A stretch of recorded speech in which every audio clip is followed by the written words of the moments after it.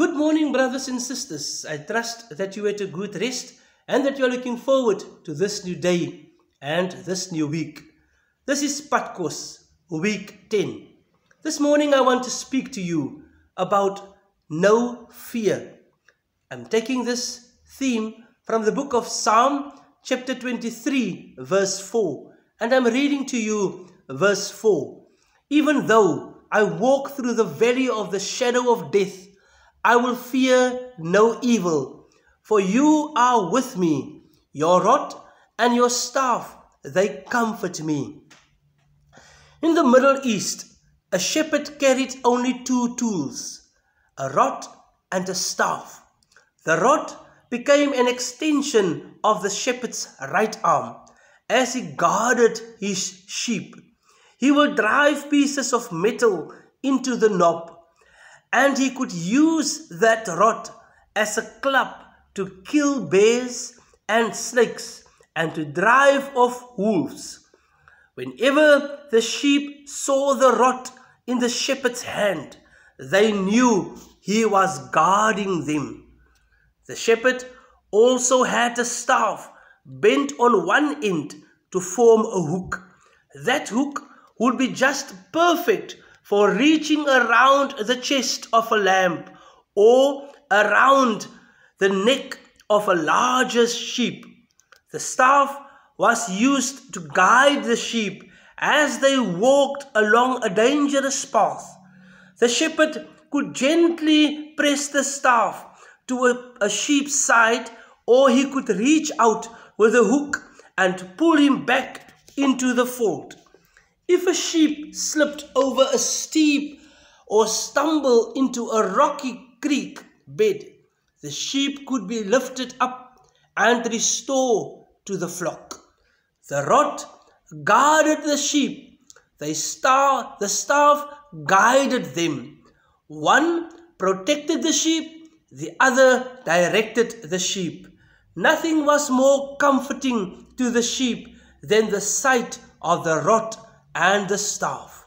The shepherd would make sure his sheep got safely through the valley and all the way to the top of the mountain.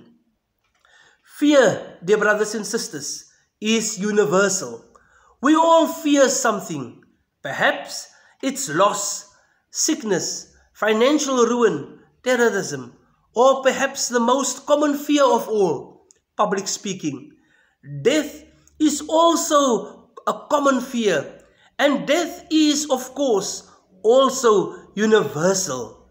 One day we will pass from this earth. We will go through the valley of the shadow of death and emerge on the mountaintop, that is heaven. While we are assured of heaven, we still shrink in fear at the idea of losing this earthly life. It's ironic that we should fear death at all, knowing that in passing away from this life, we enter into the presence of our shepherd. Though we have experienced his goodness in this life, and though we have been kept safe by his rod and staff, we have yet to meet him face to face. Death, however, is the gateway into this ultimate experience of living in God's presence for eternity. It's the one fear that we should most easily discard. If we can trust him with our life, we can also trust him with our death. Dear brothers and sisters, this morning, for this week, do not fear. Do not worry. Do not let your anxieties take control of your life. Know that the shepherd is carrying in his hand his staff and his rod. He will be guiding us and he will be protecting us for this day and for this week.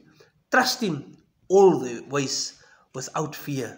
May we have a blessed day, a blessed week. Do not worry. Do not be anxious. Do not fear. For the shepherd is guiding us and protecting us with his rod and his staff. This is Padkos. May the Lord bless you, Stay safe and be blessed. I thank you very, very much.